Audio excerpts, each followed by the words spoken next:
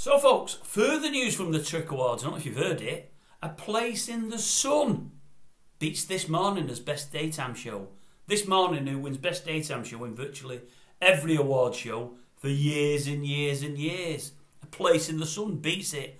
They must be absolutely gutted at ITV, and I mean gutted, because you would have thought if This Morning doesn't win it, it's probably next in line is going to be Loose Women, and next in line maybe GMB. I don't know if GMB had counted being a new show. They must be absolutely gutted. That just shows, folks, the way the British public is thinking at the moment. That just shows the way they feel about This Morning, about how it's been run for the last 2 or 3 years, about how they've taken us all for fools, and about how all the higher management there have just clammed up, circled the wagons, and are fending off us Indians. Not that we're Indians, but you know what I mean, don't you? All the time. The thing is, folks, for all we've only got bows and arrows, we'll get them all in the end. We know what they've all been up to, and one of these days, the truth will out. It always does. But A Place in the Sun beating This Morning.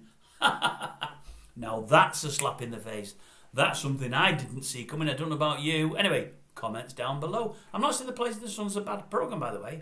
Don't watch it regular, but I know it's okay. But I would never have expected it to beat This Morning. Never. Great news, that is.